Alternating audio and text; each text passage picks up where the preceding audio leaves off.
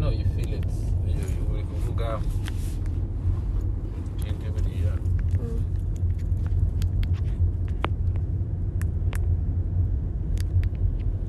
hase ubu ko numva njyewe to be honest ndicara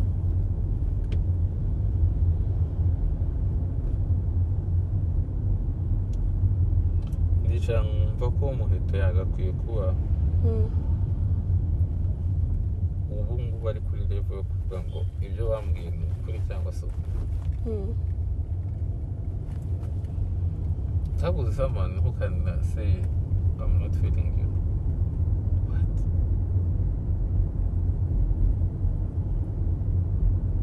That's when the Mikukira, like, what did you think? It's hard.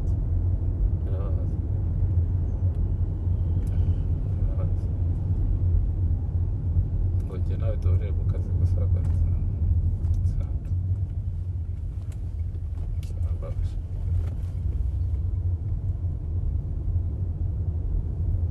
tarambabaje ariko nyine ikosa ni ryanjye. Ubundi ko wari umaze imyaka 10 n'ingahe, umaze imyaka like 10 years nkora this kind of beauty pageant, ntabwo ndagera muri circumstance igihe n'umu contestant twumve turi ubundi feelings zanjye zimbwira ko if I like someone I avoid avoiding instead. So ubundi se Muheto wamwizeyemo iki ku buryo umuwera open to that level, ariko nyine iryo ni kosa nari rikoze and I agree.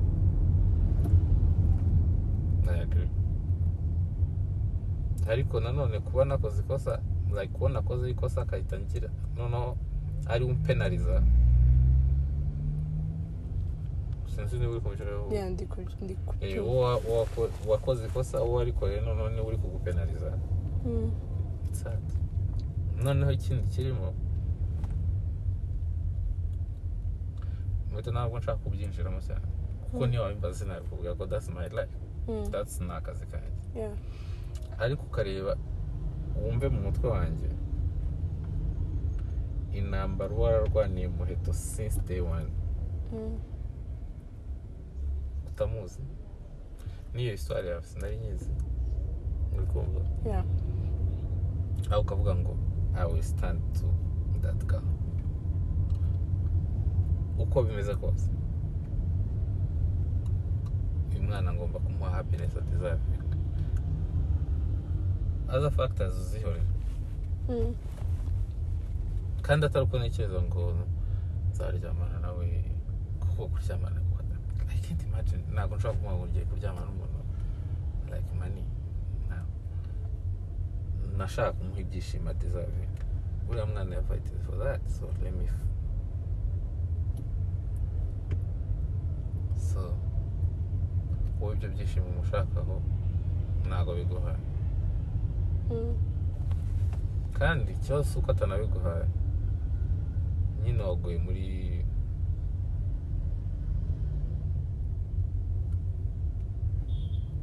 unless ari umukobwa uri smart nashobora kumva wenda smartness yaba afite cyangwa ubukuru yaba afite ku buryo ashobora kujira akavuga ati ariko ubundi kuko wanalyzinze nk'umuntu mukuru ubona ko it's possible. Ntabwo wavuga ngo waryamanye na Jory uvuye kuri Jory uryamanye na Elsa uvuye kuri Elsa ugiye kuri ibyo byo it's impossible. That's impossible. Ikindi cya kabiri ntabwo if someone are attracted to me or something njyewe I'm a private person, umuntu muri private. I like my privacy. Muheto akunda privacy cyane, nubwo twabyuka mu gitondo tukabikora ejo tukabikora nubwo wabishaka uri rwabigwi wabimenya tubana, right? So ngatekereza all those factors why I'm not happy. Kukinisha ubundi se yanyimiye iki happiness? So compare someone who are attracted to I wouldn't let them feel it. Okay. ngo stay in your ni nko kuvuga ngo stay in your lane muhereka mubwiza ukuri mama siwe nanuhari none ubu ngubu na like nta kintu gihambaye mfite ubu ngubu nshobora kuvuga sibyo ubu kinsigaye ni abavandimwe mbura abavandimwe banjye I will fight for that girl witwa Muheto agire happiness agire sa kuko happiness ndayizi kid ibintu nabijemo the way my trust guide me muri bibi I will ariko ibintu byarambabaje kandi nzabikora Imana izabimfashemo nzashoramo ayo nshoboye nzakora iki not to attract you not to do anything kuko n'ubundi njya ibyo naciyemo nibyo byinshi kurusha kuvuga ngo gukora ariko ndabizi hari abantu ese kid ntarakwandikira ese kid ntarakuvugisha ese kid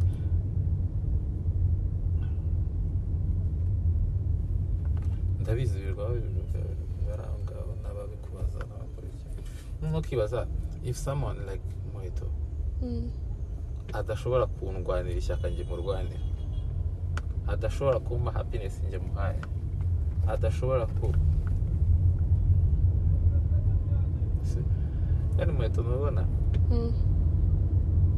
in terms of akazi reka ndeke ubuzima gusa in terms of akazi my failure will be your failure exactly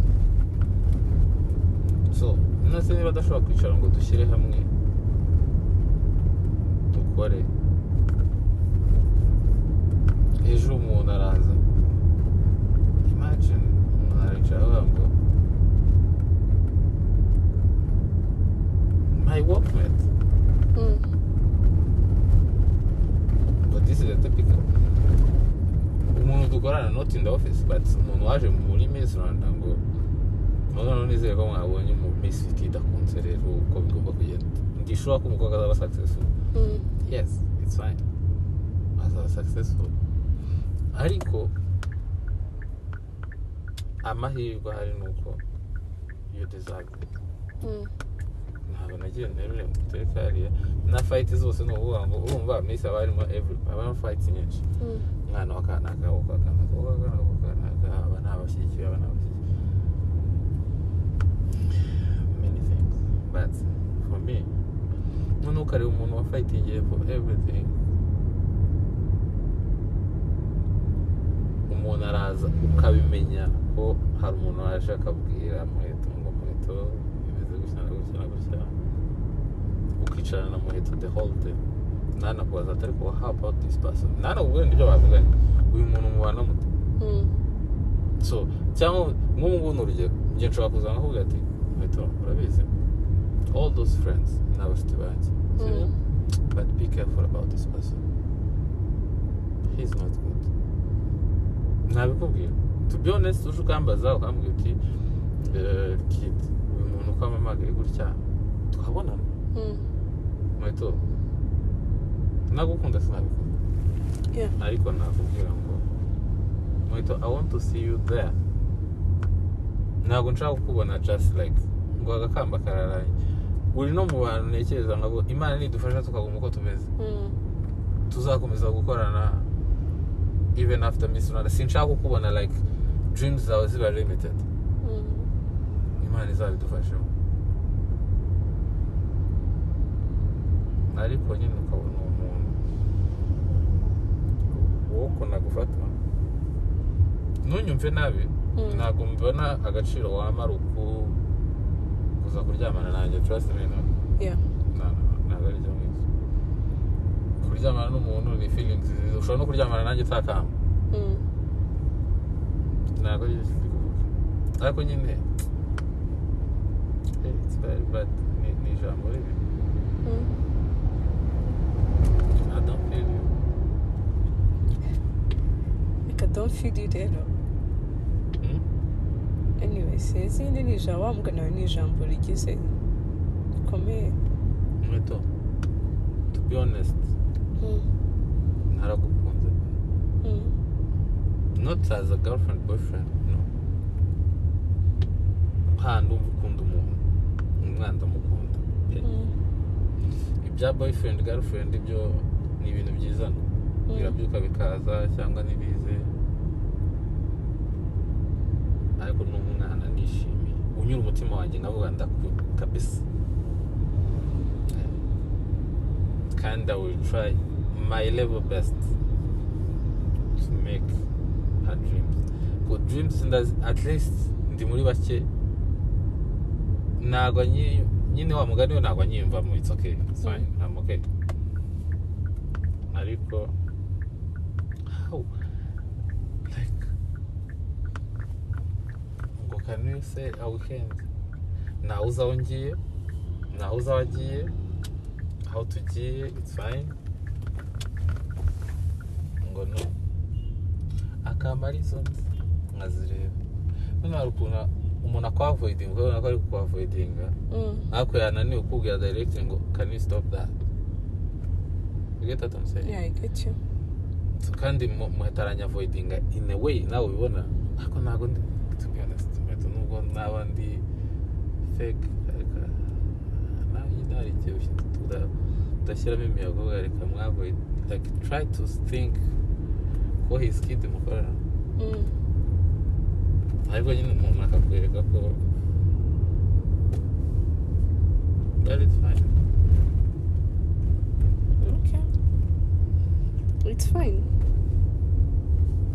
Muheto mubwiza ukuri sinubwiye mbura abavandimwe banjye sibona ngira bonyine. Yeah, I will fight for you. And I think mu bushobozi buke mfite bukeya pe butari na bwinshi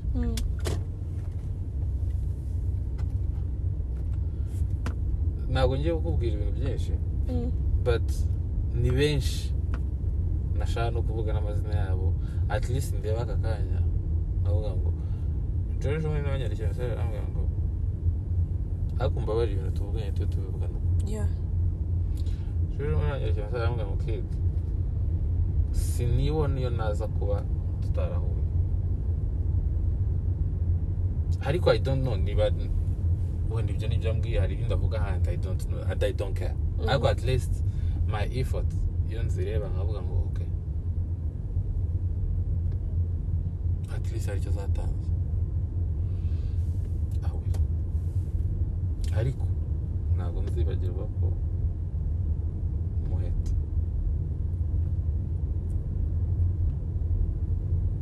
yanyumye happiness. Muheto yambwiye ngo don't feel you.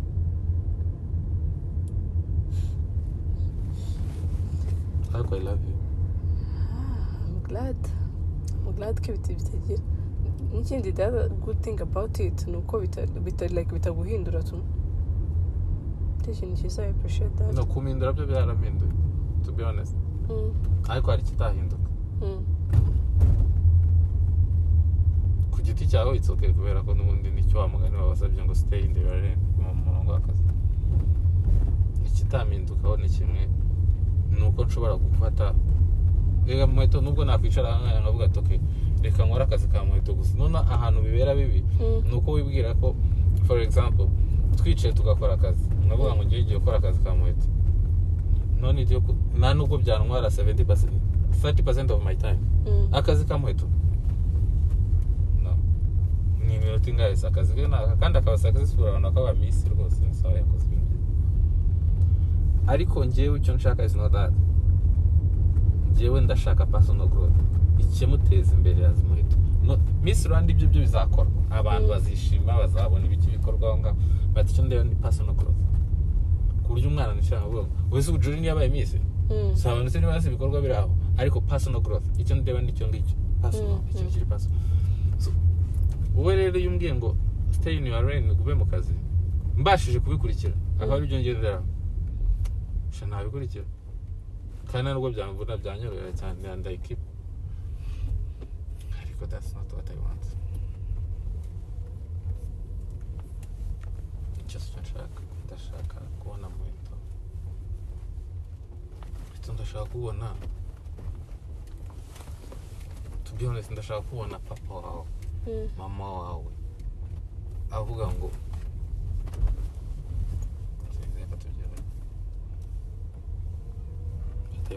kandi Amen to that. We will.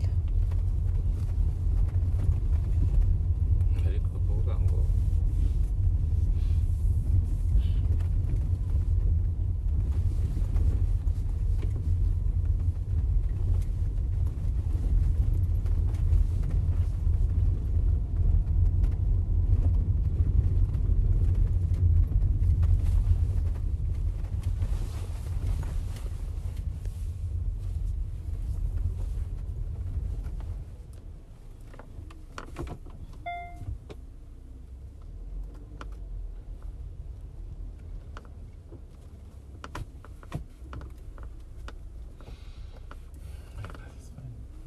it's fine.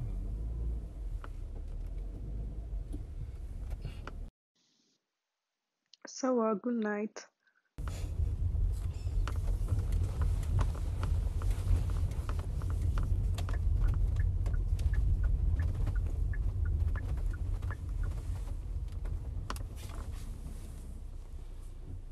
Thank you for the ride. See you. Good night. And you take care. I will.